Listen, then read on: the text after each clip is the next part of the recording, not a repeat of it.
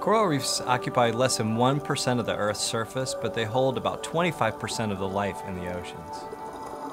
Coral reefs are struggling.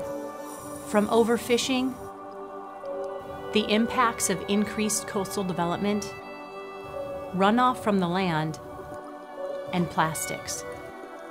And you also have global problems like climate change and ocean acidification. More than 30% of the world's coral reefs are considered damaged, and many more are in a downward spiral.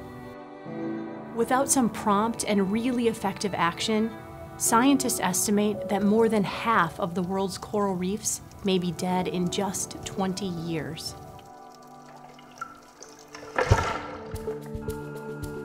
Academy scientists are leading the world in understanding how coral reefs are changing, but also how we can help restore them. In particular, we become leaders in exploring this unknown region of the ocean called the twilight zone, where reefs continue to go down into the ocean, sometimes as deep as 500 feet. Exploring these deeper reefs isn't just for fun, this is important science. It turns out these reefs are crucial to understanding how corals might survive in the 21st century. Deep reefs may serve as a refuge for shallow water species and a place for them to go and continue to survive as the shallow water reefs are impacted by global climate change. These ecosystems, these deep reefs, because they're so inaccessible, very few people know about them.